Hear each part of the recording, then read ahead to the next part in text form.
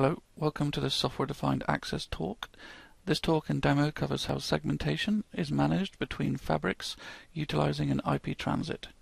My name is Jonathan Eves and I'm a technical marketing engineer at Cisco. Software-Defined Access, or SDA, utilizes Cisco DNA Center for orchestration and Assurance Engine for analytics and Identity Services Engine, or ICE, for security policy management. This demo covers two fabric sites. One on the left, Fabric 1, has a 3850 fabric edge and a CAT 9300 border. Fabric 2 on the right comprises of a CAT 9300 fabric edge and an ISR 4431 border. The fabrics are interconnected with an IP transit. An IP transit may be required if an SD-WAN or SDA transit is unsuitable for any reason. With an IP transit, the objective is to ensure the security group classification information is propagated from fabric to fabric to ensure end-to-end policy application and operation. And with an IP transit, that is achieved using SXP from ICE.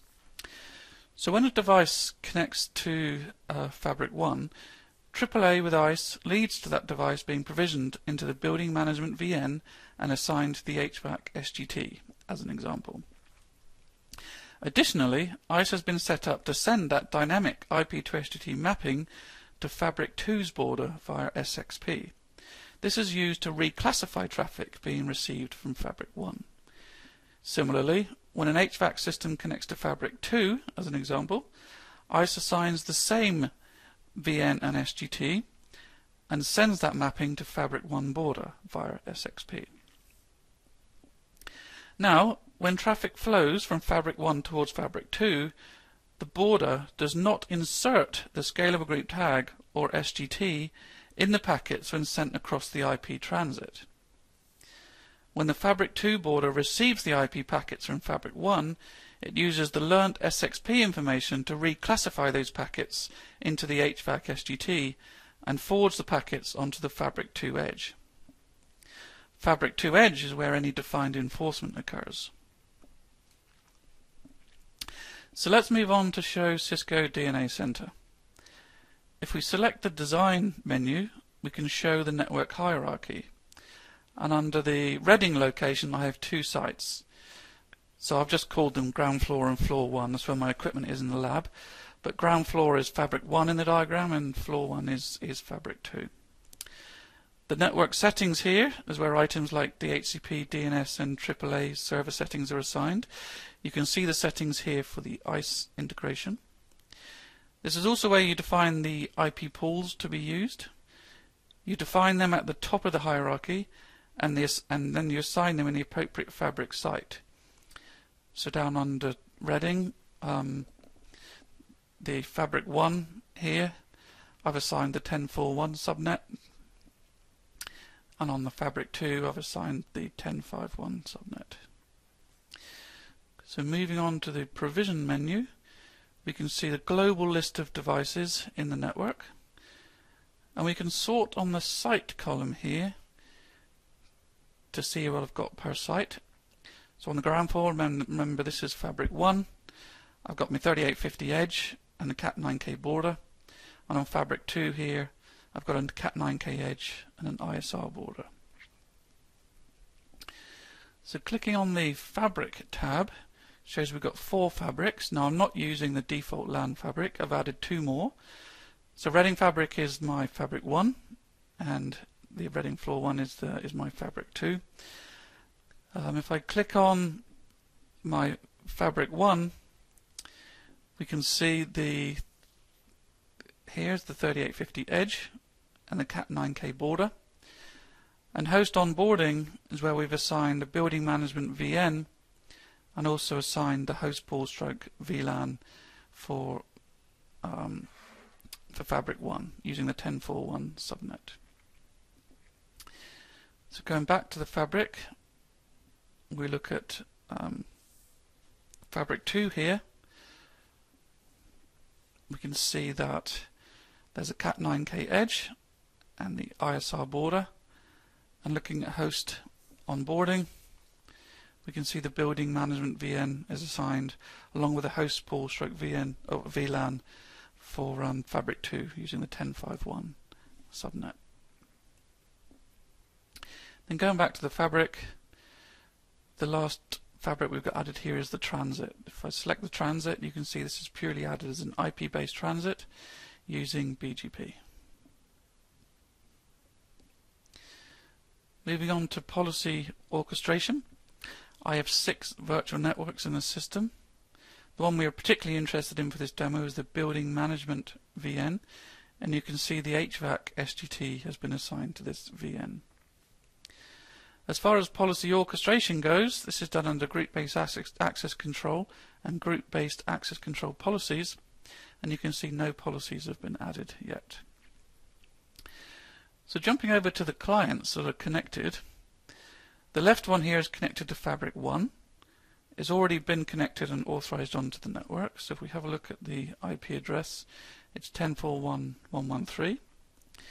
The right one is connected to Fabric 2, and again it's already connected. So if we look at the IP, it's 10.5.1.100.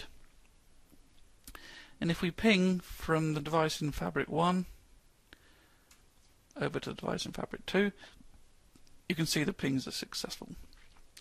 So going back to the diagram, the ping from left here to right is being successful and it's passed over this IP transit.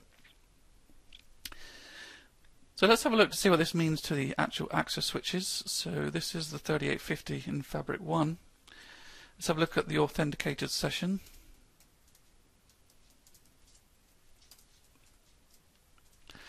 We can see the IP address there. We can see it's assigned into the VLAN, and it's assigned SGT 18, which is HVAC.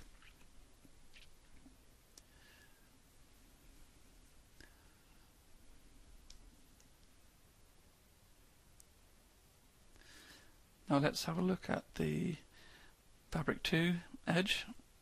So this is the Cat9K in Fabric 2.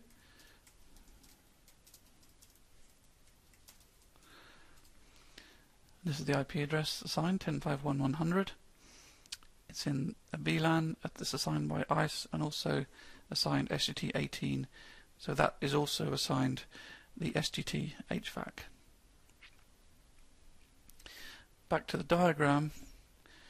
We need to send Fabric 1's mappings here to the Fabric 2 border via SXP. And this is needed to reclassify the traffic flowing over from Fabric 1. So let's check on ICE how we've set up the SXP mechanism. So let's go over to ICE. This is Identity Services Engine. And we navigate to the Work Center, and under this menu select SXP. And these are the connections going down to my borders. So I have a connection going down to my Fabric 2 border.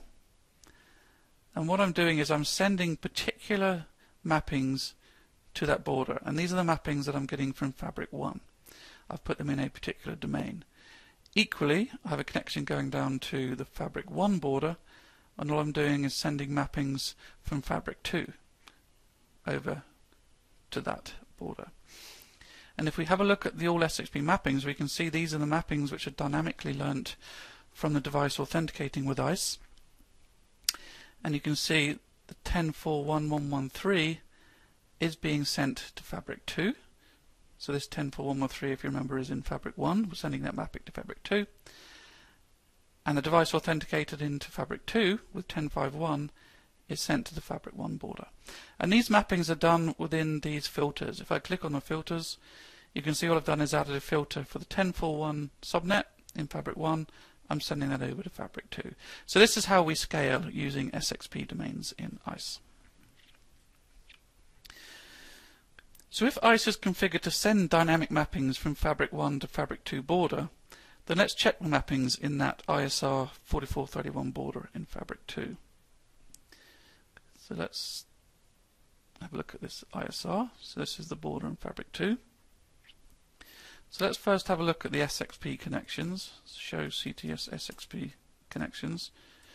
Now SXP is VRF aware, so we have to put the VRF in here, which is building management. So this is the SXP connection to ICE. This is the ICE IP, and the connection is on or up and operational. So now let's have a look at the mappings. We should have learnt some mappings from ICE. So if we do show CTS role-based SGT map, again in the VRF, we can see that we have learnt the mapping from Fabric 1 over into this border, which is the border for Fabric 2.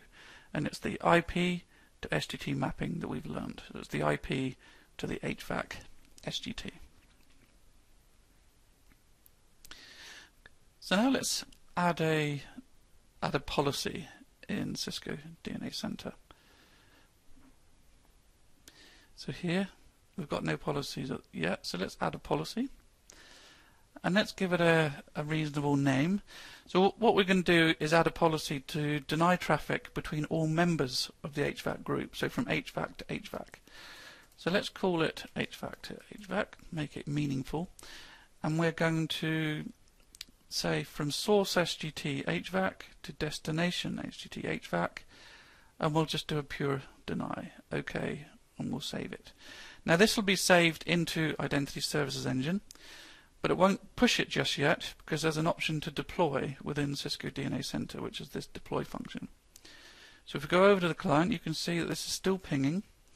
So if we go back to Cisco DNA Center and hit the deploy, this will request ICE to send a COA to the network devices and deploy the policy.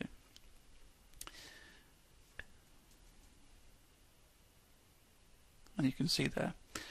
So the IP ping is being denied now from Fabric 1 to Fabric 2 due to a policy we've just deployed. So let's see where it is actually being enforced.